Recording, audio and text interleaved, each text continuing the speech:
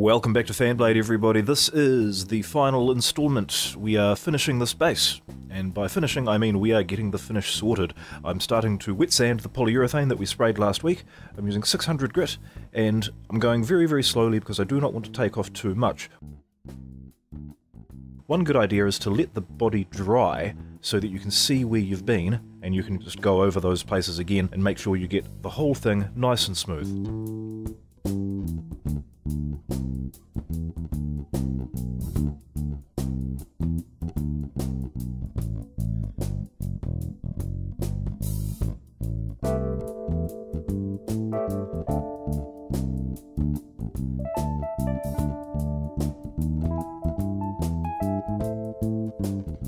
And once you feel that you've got it to the point where it's nice and smooth, it's time to go to the buffing wheel, where in this case something went wrong and I immediately burned straight through the finish.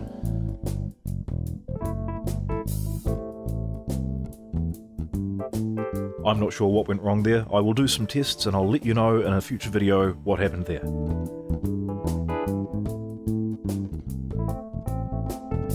The fix for it is quite simple. I've sanded the body to 600 grit, now I'm sanding it to 1200, and we are going to repair that broken spot with my old favourite finish, super glue.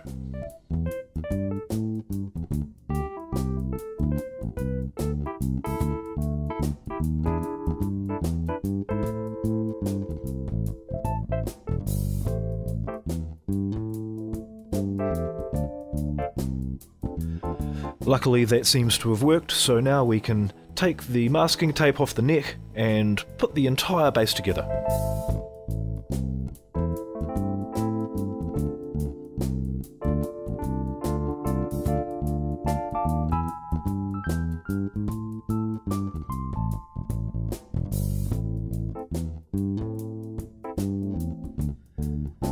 I'm going to gloss over a lot of what we're doing here today.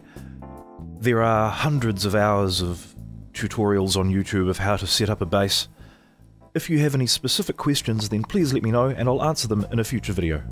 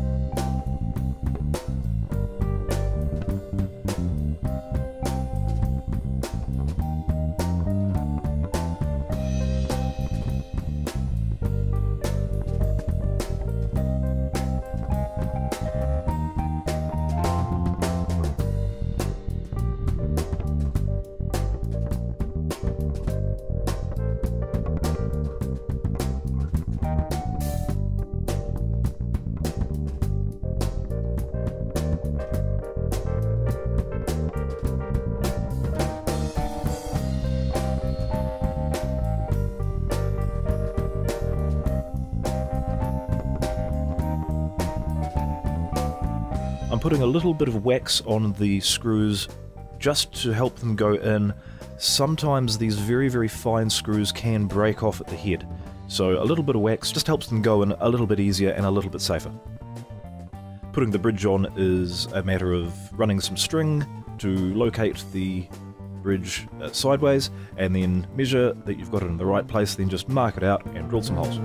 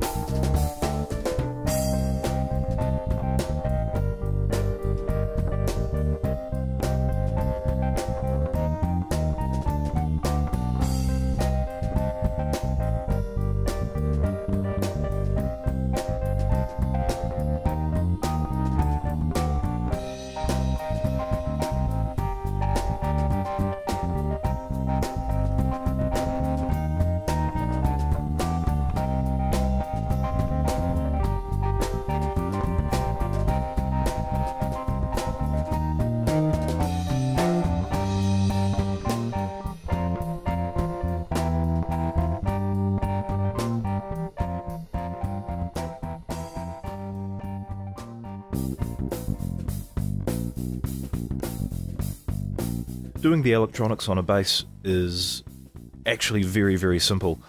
The way I approach it is that you start with the pickups and you simply build the circuit all the way to the output jack.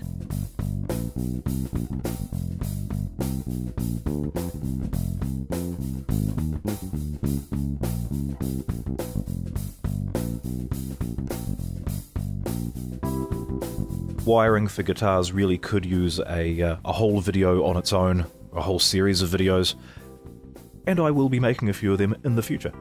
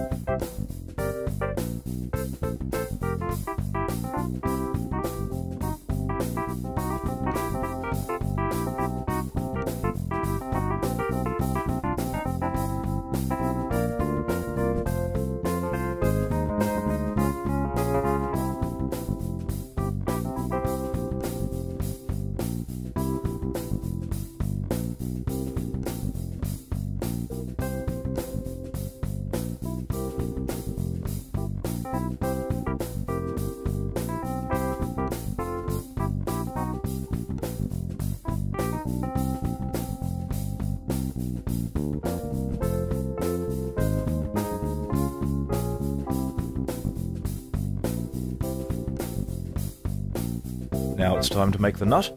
I'm using a piece of bone. I mark it out from the base itself, and then I check it against the design, and it's a perfect fit.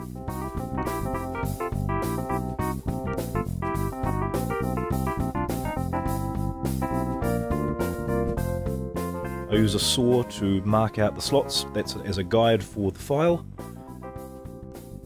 Cutting a bass nut is very, very easy compared to cutting a guitar nut. You can just use a needle file and then come in with a nut slotting file for the thinner strings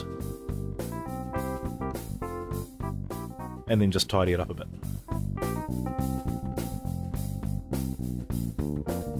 Now it's time to put strings on for the first time.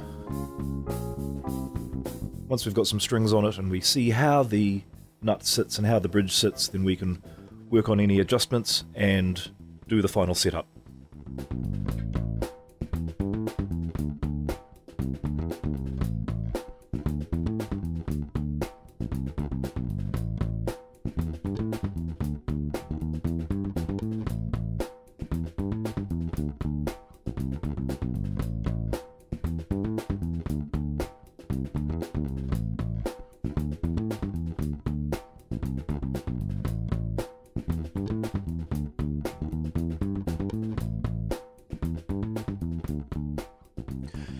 Okay, we've got the strings on. The action's very, very high.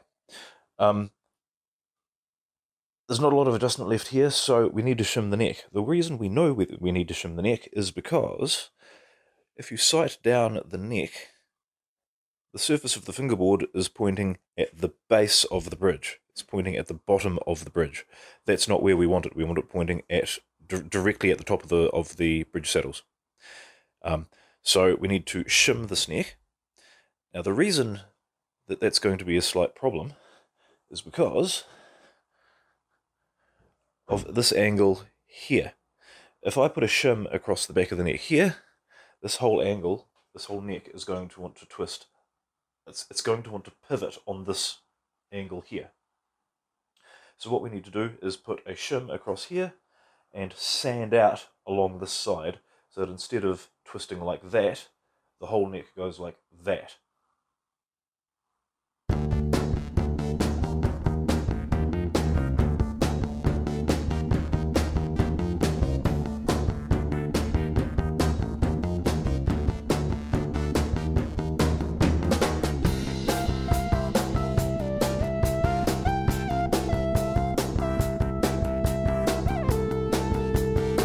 There's our neck aimed perfectly at the bridge, exactly where we want it.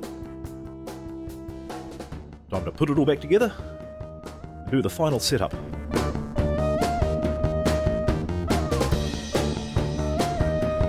It's a good time while the strings are off just to clean up the nut a little bit, shape it, and then glue it in.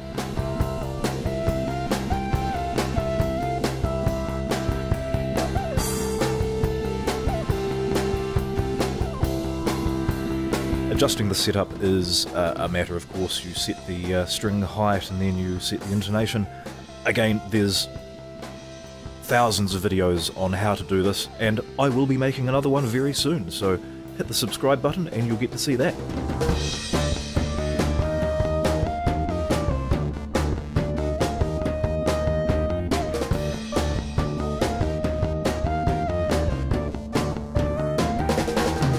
There it is.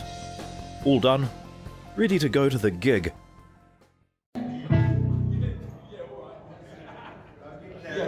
Low B, yeah.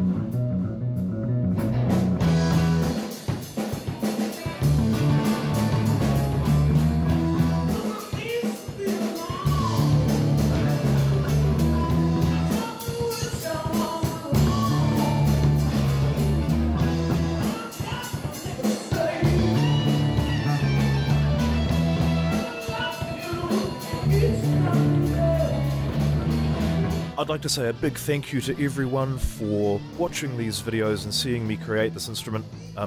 It's been a bit of a learning curve, learning how to make videos while trying to build something, but I got there in the end and I'm absolutely chuffed with it. Please hit the subscribe button. I'm going to be doing lots of videos in the future, and if you've got any questions about videos you want me to make, then fire them straight through. Thank you very much for watching. See you later.